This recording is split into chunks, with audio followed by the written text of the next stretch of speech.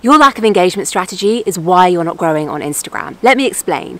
You see this Instagram account right here, 70,000 followers, more than 600,000 views on one of my recent reels. The content is great. The photos are crisp and sharp. The reels are punchy and deliciously rewatchable. But the secret to all this growth isn't just down to the beautiful doors, it's also down to me. Back in 2014, I had the bright idea of setting up an Instagram account all about my fascination with front doors in London. We have a lot of gorgeous architecture here in London, and I also knew how popular cities like Paris, Japan, New York, London performed on Instagram back in 2015. And I also knew that if I featured front doors on Instagram, I wouldn't have to feature in the photographs myself. I could make the architecture the star of the show. So in the summer of 2014, I set up a new account. I chose the really imaginative handle of The Doors of London. I started posting content relatively consistently, and 6 months later, absolutely nothing had happened. I had a couple of hundred followers, if that. My engagement was okay, but it didn't really have any momentum. Nothing exciting was happening. And you know why that was? My content wasn't great. But more importantly, I was posting with the expectation that that was enough, that I'd hit post, lay back, and wait for the followers and adoring fans to come to me. Not so much. Even in 2014, when Instagram was still relatively new and brands and businesses didn't yet really know what to do with it, engagement and community building, i.e. leaving comments on people's content and sending thoughtful messages, was still very, very necessary to getting discovered and increasing engagement on the platform. So in 2015, I started a brand new year, January 1st, with a New Year's resolution. I was going to make a go at this whole Instagram thing. That meant making my content the best it could possibly be and getting incrementally better every single day, because let me tell you, I was no photographer back in 2015, and I was going to start building relationships with the community of Londoners, Anglophiles, and door obsessives that were really active on the platform. I did that, and fast forward a few years, I'd grown a community of 30,000 followers and an engagement rate of 15%. Fast forward another few years, and now that community is 70,000 followers strong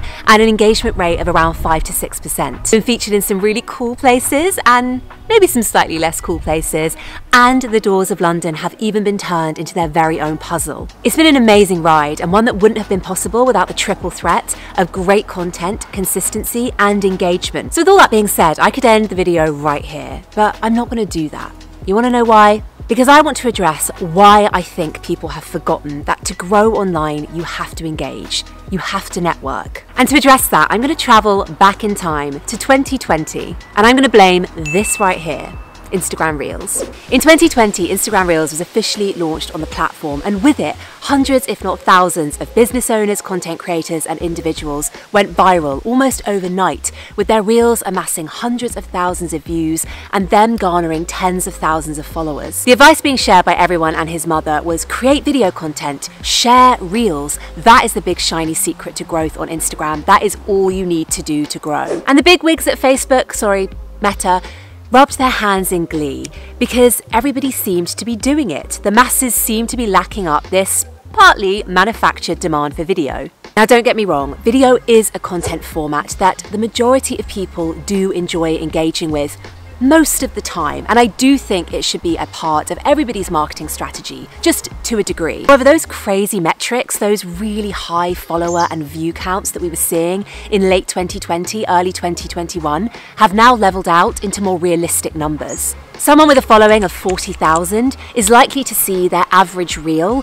hovering at about the 5,000 view mark, maybe 10,000 views if they're lucky. Of course, there will be a few that do exceptionally well, but for the most part, that is in line with Instagram engagement more generally. Now, the problem with these crazy numbers that I mentioned earlier is that people saw this as a reason to churn out a whole load of video and not really do very much of anything else. And the thing is, even creating great video content back then and now is not enough to sustain long-term growth on any social media platform. It might be enough to grow your account if you're lucky, but most of those new followers, those people that you've acquired, won't go any further. They won't convert because they're cold leads. To nurture them, to warm them up, and to get them to that stage where they're excited and willing to buy from you, you've got to build the know, like, and trust factor with them. Your content will help you do this, but unless you're willing to be really patient, then what would be a 9 or 12-month customer journey, you can cut down to a 3-month journey from new follower to buyer by engaging with them, by getting to know them.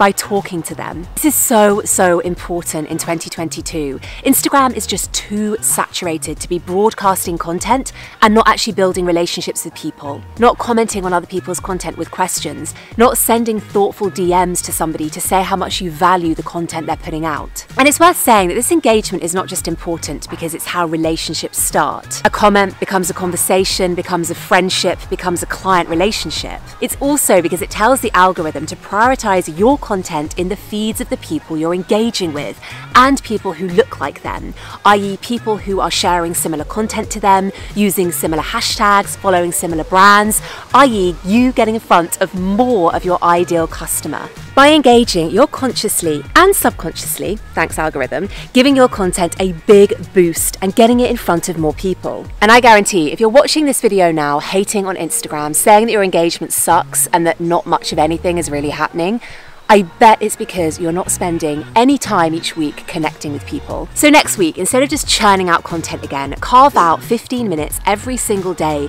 to intentionally get to know your followers. Get to know the people already rooting for you, the people already in your community, and go and find new people by searching the hashtags that you know they use, or by going to find them on the Instagram accounts that you know they hang out on. And if you want to learn more about how to engage as efficiently and effectively as possible, then definitely go and check out this video next.